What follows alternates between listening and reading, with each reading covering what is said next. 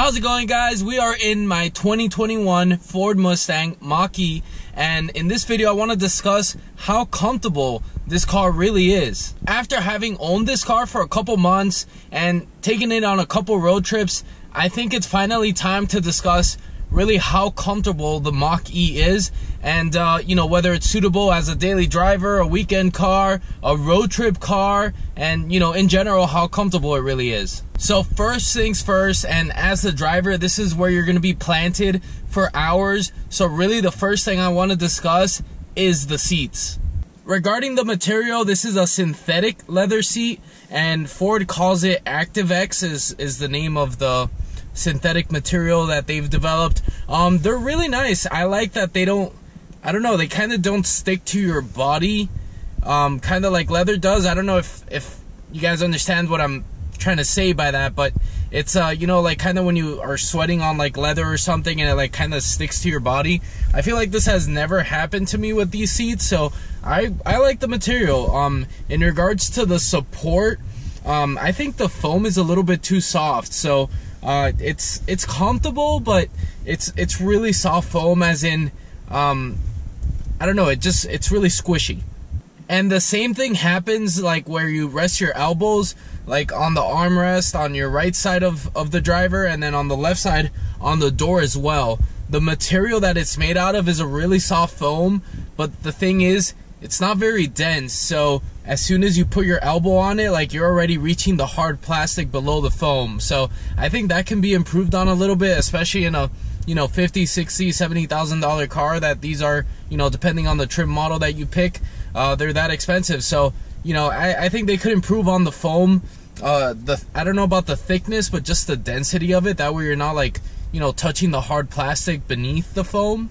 One thing about these seats is that they are not very bolstered. So, I mean, if you buy this car, it's a pretty sporty car. You're not getting it to be like in like a floaty like Escalade or something like that. So you kind of want them to be a little bit more bolstered, a little bit more, you know, fitted to your body. I guess, you know, there's different body types, so Ford probably wanted to fit everyone as well as they could. But they're just very, I guess, wide and not very supportive, I guess is the word. They don't have the support that you would find in a more sporty car.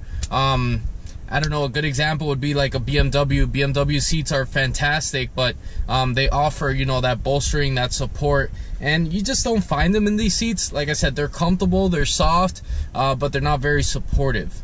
In regards to adjustability, these aren't like crazy fancy, you know, 30-way adjustable seats that, you know, just do crazy things. It's pretty basic, but, you know, it has the lumbar support that's adjustable. They are pretty adjustable, and they have the 3 memory settings where you can actually save like driver profiles. Like, say for example, if you and your spouse have different you know, driving settings, and you want to set that up, and you can actually, what's really cool about that is you can actually save that to your Ford Pass app. So whenever you get into the car will recognize that you're doing it from that driver profile, and it'll actually set up the seat to wherever you know, you as the driver, using your phone as the Ford Pass app, set it up to be. So it can switch between the two depending on who's using their Ford Pass app to get into the car or, you know, access the car. So are these the most comfortable seats in the world? No, they're not. They can be improved upon, but they are decent. Like, they're comfortable. I love, like I said, the material that they're made out of.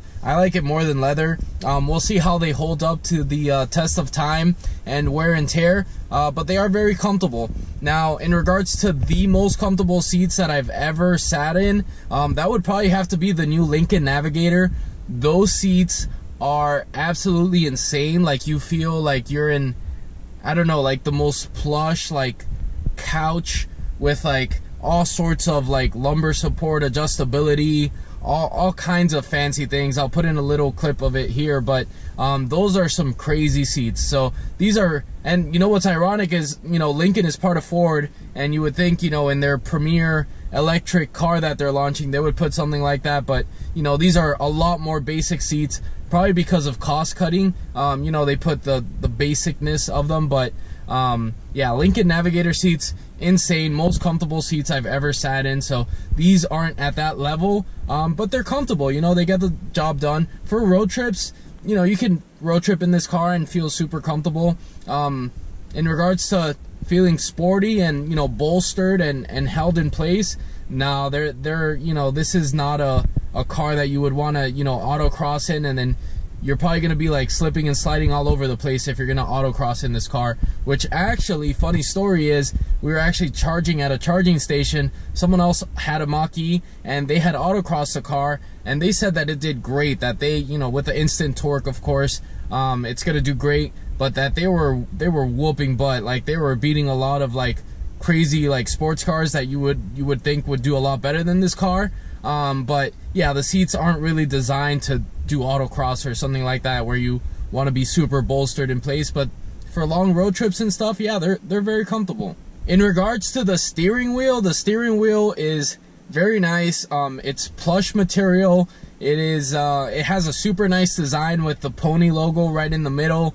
It has all the control buttons exactly where they need to be. I think it's perfect steering wheel.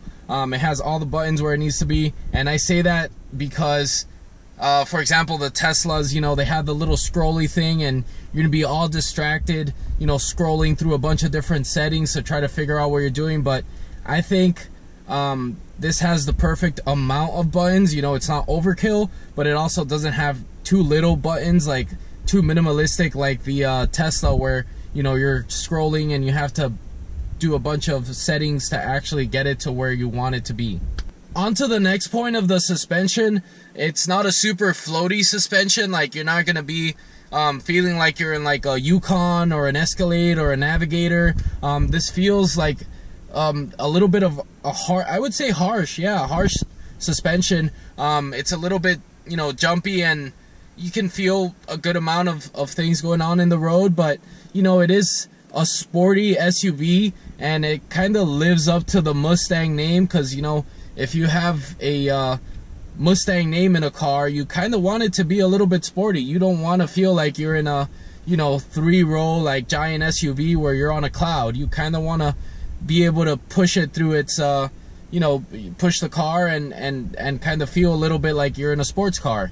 One thing that I would say that is kind of annoying and can affect the comfort of, you know, the driving experience of this car would be the brakes. So the brakes are fantastic. They stop the car really well. This is a super heavy car, and the brakes are fantastic. The problem is not the stopping, but the joltiness of the brakes. So they're really, I guess, grabby, and, you know, you can really feel that grabbiness, especially like if you're in stop and go traffic on the highway. You know, it kind of jolts. Like, it takes some getting used to, but really you don't get used to it. Like, it just, there's no it's not very progressive, I guess is the word to say. It's very grabby, and, you know, you just jolt forward when you're braking. So that's something that can definitely, I'm sure it's something that can be improved upon with the pedal feel or the brake feel. But yeah, it is very grabby and not very smooth, the braking. Maybe that's a driver issue, but that's what I found the thing to be with these brakes specifically. Now, the next point of when it comes to comfort is noise fatigue, and this is an electric car. It is absolutely fantastic to not hear a clunky engine, you know, a clunky transmission. It's fantastic. It is super quiet in here. You feel very refreshed when you get to wherever you're going. Whenever we've gone on road trips, it feels great because it's super quiet in here, unless you're putting the windows down, and even then you're listening to the wind or whatever's going on outside. The car itself is fantastic. It has like a little whining noise when you accelerate, but that's about it. It is super quiet in here, and comfort wise, the quietness helps a lot, and it is great.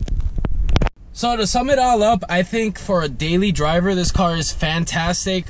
I would love to daily this car. My wife dailies it, but let me know in the comments below, would you use this car as a daily driver? Like I said, with the quietness of the car, with it being an electric car, I think you are a lot less fatigued when you're driving.